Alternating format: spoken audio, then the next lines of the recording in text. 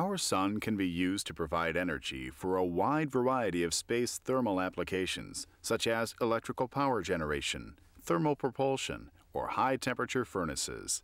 NASA is developing advanced concentrator technologies to concentrate and direct the sun's energy for these applications. One of these technologies is the refractive secondary concentrator. This concentrator collects light from a larger thin-film inflatable primary concentrator and focuses that energy into a high-temperature receiver. The refractive secondary concentrator can be used in any system that requires the conversion of solar energy into heat. Our simulated space environment tests have successfully demonstrated that we can reach temperatures in excess of 2150 degrees Fahrenheit. The tests also successfully show that we can capture about 87% of the light that enters the refractive secondary. If we add an anti-reflective coating, we predict we can actually improve this efficiency to about 93%. This is important because the more efficient the system is, the smaller the concentration system needs to be. This translates into a system that's significantly lower in mass and is more cost-effective.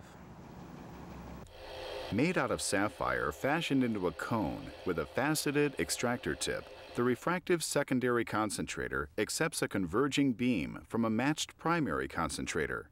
Sunlight is refracted at the front surface of the cone, then reflected internally at the cone's sides and inside the extractor rod, which is inserted into a receiver.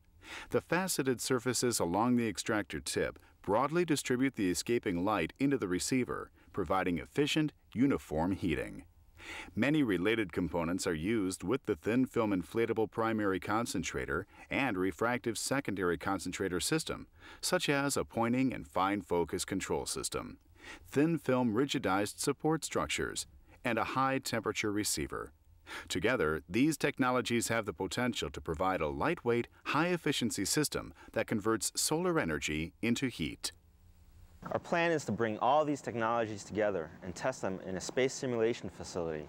This way we can see how these different components will work as an integrated unit in space. Testing in a space simulation facility like NASA Glenn's Tank 6 is really the next best thing to performing an actual spaceflight experiment. Beyond space solar power, this technology has the ability to provide cost-effective solutions for the military and the communications industry. In addition to power generation, this concentrator technology can also be used for thermal propulsion. We can use it for orbital transfer or for retrieving stranded satellites and moving them back into the proper orbit, much like a tugboat. Also, once the vehicle arrives at its destination, we can then use the same system to provide power and communications. Therefore, this system offers tremendous potential for multiple applications. Many efforts have been made to integrate elements such as batteries and other energy harvesting devices with solar cells to enhance energy conversion efficiency and storage capacity. The Power Tile introduces several new technologies, including ultra-high efficiency solar cells, thin-film thermoelectric devices, and inorganic solid-state lithium batteries. The conception of novel, extremely robust solid-state electrolytes has allowed for the creation of a new type of battery that is based on many thin film layers stacked on top of each other. These batteries exhibit excellent lifetime and environmental performance characteristics. Current testings show that they could survive and function for 10 or more years in a variety of space environments. Thin-film thermoelectrics create electrical current anywhere a significant difference in temperature is found. The greater the temperature contrast, the more energy can be derived. While larger thermoelectric devices have been fabricated and studied for years, the ability to make thin-film mini-junction devices is just developing. A fully microfabricated thermoelectric device is shown on the left, and an image of thermoelectric elements made using nanowire template technology is on the right. Using these nano-dimensional elements, new technologies allow for heat to electrical energy conversion to be performed by an extremely lightweight and compact device. The traditional solar array uses many layers to support and protect the solar cell. Only about 10% of the volume of a typical solar array structure is actually devoted to energy harvesting. The idea driving the Power Tile is to replace as much of the passive structural components with active elements that aid in energy harvesting, storage, and control.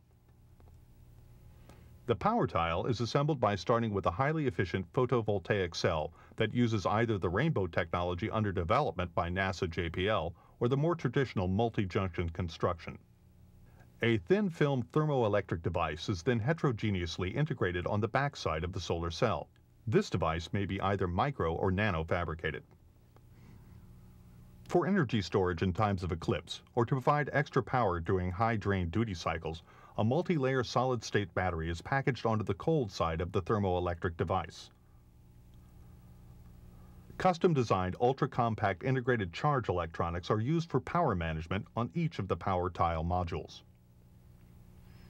Finally, thermal management structures are used to help create the greatest temperature differential possible across the thermoelectric device.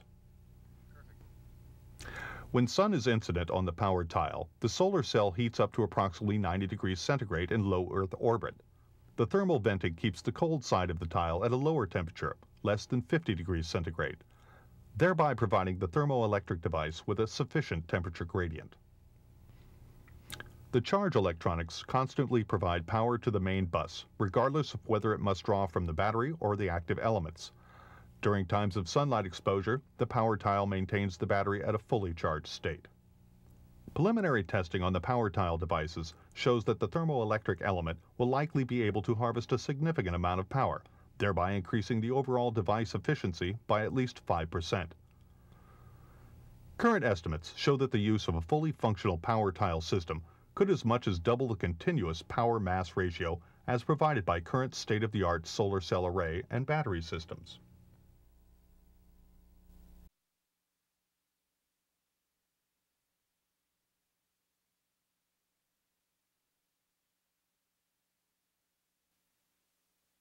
Solar arrays turn light energy from the sun into electricity. In SSP, this electrical power is beamed via microwaves down to the Earth, where it is converted back into electricity. SSP's very high transmission rates require the building and testing of new solar arrays, which can operate above 300 volts and possibly 1,000 volts. Solar arrays turn the energy and light from the sun into electricity. In space solar power, this electrical power is then beamed back to Earth and converted back into electricity again. In order to efficiently transmit the large amounts of power space solar power requires, very high transmission voltages are required. Tremendous weight savings result from generating this power at the voltage at which it will be transmitted. This is where high voltage space solar arrays will be essential. If high voltages can be achieved, these arrays can also be used to directly power electric propulsion engines, such as Hall thrusters and ion engines.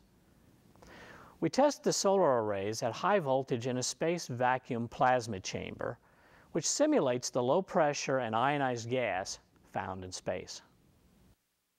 Analysis of orbital telemetry data from space satellites led to the discovery that power failures could occur at voltages as low as 80 volts.